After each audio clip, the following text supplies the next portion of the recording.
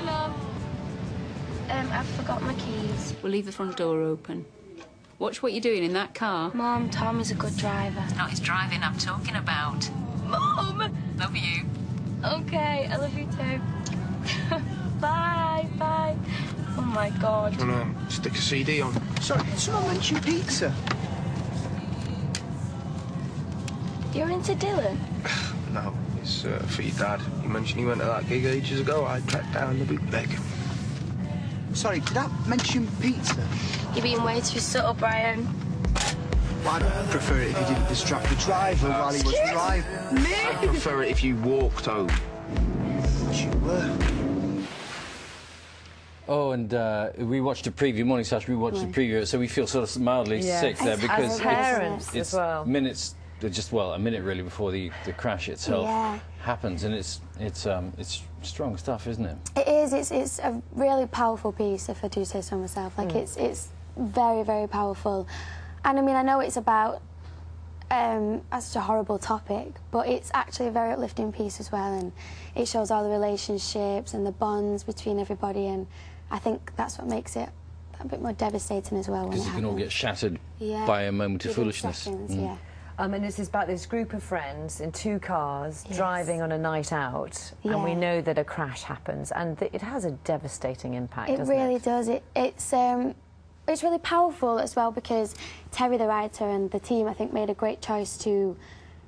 You know, there's a lot of stigma with casualties and injuries and accidents being related to reckless driving or driving under the influence, but this isn't. It's sort of the accident isn't just one person's fault. It's just a manoeuvre that was misjudged and went wrong, and it just was a terrible accident, really. And the statistics for young people in cars are not good. No, we were doing some research and we found that I think 20% of killed or seriously injured casualties in 2011 were that of children, or teenagers or early adults aged between 17 and 24, and the averages of that's one person every 2 hours or something ridiculous like that. And I was so unaware that this occurred so often. It's so scary to And think. it's the statistic, because there's another one. It says 75% of female passengers killed from 2005 to 2011 were in a car with a male driver aged between 17 and 24.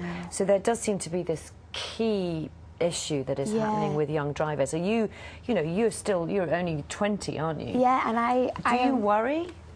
Yeah, I do. I only started driving in summer last year, and I was always really cautious anyway, and so was my mum and dad. But a lot of my friends have been driving for a few years by then anyway, so I was kind of used to being in the car with them and being so young. But since this, it's made me think twice about everything, especially my mum and dad will never get in the car. The thing is, when you're young, you drive, you're going to make mistakes. Everybody does, but it's the consequence of those mistakes. I mean, if one little thing wrong, which outside a car would have no impact whatsoever, can shatter people's lives. I just think people have this sense of freedom in a car, and being so young as well, and you just think, I don't know, I think being inside that vehicle, you think nothing's outside, it's going to go wrong, but it just shows, especially in this, that within seconds it can all change, and I just think it's going to make you think twice. Yes, interesting for the audience as well, because it's on BBC3, so very much sort of the target audience, actually, and that's the hope, is that in some ways, it's not just a drama, is it? No, it's very educational, informative, and I think it sends a great message, especially for our age, definitely. And what's interesting about it is it doesn't just say, look, this is, bad things happen when you drive a car badly. It builds up a very long, wide portrait of